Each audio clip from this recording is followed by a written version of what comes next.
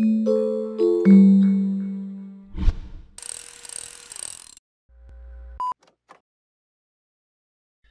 today we're going to look at how to set up a new Active Directory instance on a Windows machine for use with Micro Focus Enterprise servers. We'll also be using this Windows ADSI tool, as that gives us a direct view on the new repository, and we will be running the ES-LDAP setup script that comes with the product in order to populate the new Active Directory with the Micro Focus resources, etc.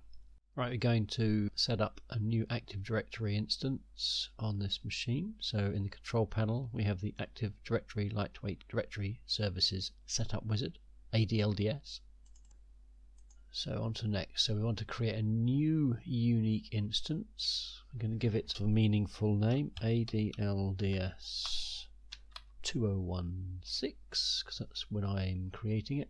I'm going to give it a port number, so it defaults to some number, which I'm going to change to 10 and 50,011. The default would normally be 389. That's already been used, so it seems to jump up to a spare port. And do you want to create an application directory partition? Yes. Partition name. Now this is where we put the Micro Focus, this well-known phrase or saying, cn equals Micro Focus, cn equals program data, DC equals local. And next. So it gives me a default directory, which is fine. So the network service account is fine. And currently logged on user is me. I'm administrator, so that's okay for that as well.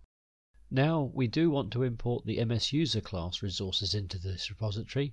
This is done by selecting msuser.ldf. So this is the summary. A unique install of ADLDS is called ADLDS 2016. You're going to go on those ports. It's going to store it in a location which we're not too bothered about.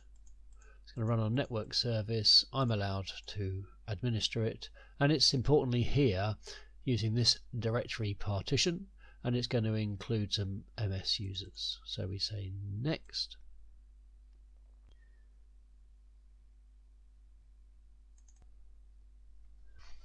So now we've finished setting up that instance. So now, using ADSI, we can see what the repository we have just created looks like. So we have a connect to our Micro Focus Program Data DC local. This is called ADLDS 2016, although I could call it anything in this view, but importantly I want to go to, I had these already, but you can type it in from scratch, 50010, and under advanced I need to specify my credentials. We now have ADLDS 2016. However, it's not populated with anything useful for Enterprise Server. All it's got is some basic Windows properties there for administrators, show that the member of the administrators is just the administrators group. Okay, so that's where we've got to so far. So now we need to run the setup script that comes with the product. So we go to our bin directory and we run ES-LDAP setup. We can specify a hyphen there to say I can use my currently logged on user. Gives me a bit of blurb. The default partition is the one I entered, so that should be fine. The local host is different, or rather the port, 50010. So it's connected. It's now going to import the enterprise server user definitions. So these are using the standard LDF files that come with the product to populate the repository. It's now going to do the same with the enterprise server containers.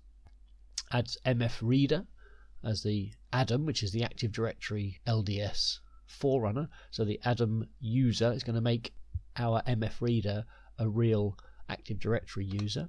And now it's going to import stuff from the RDO file, which we don't have because I'm not running it from my region.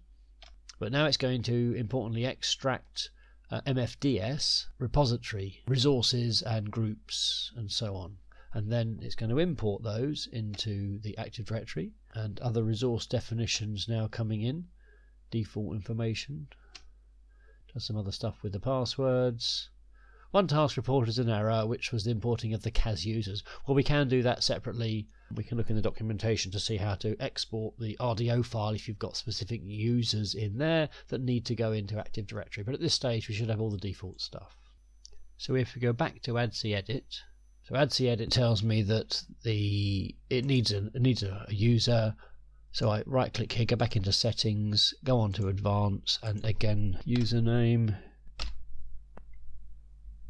and then it lets me in, say OK, and now we see that here we've got a load more entries populated, and importantly we've got all the enterprise server resources, enterprise server groups, enterprise server users. So for example, we've got sysadmin in there, and enterprise server resources, we've got the enterprise server administration. We have things like opera commands and CAS start, where it will tell you that sysadm group is allowed to do stuff with CAS start, but no one else is allowed to run CAS start.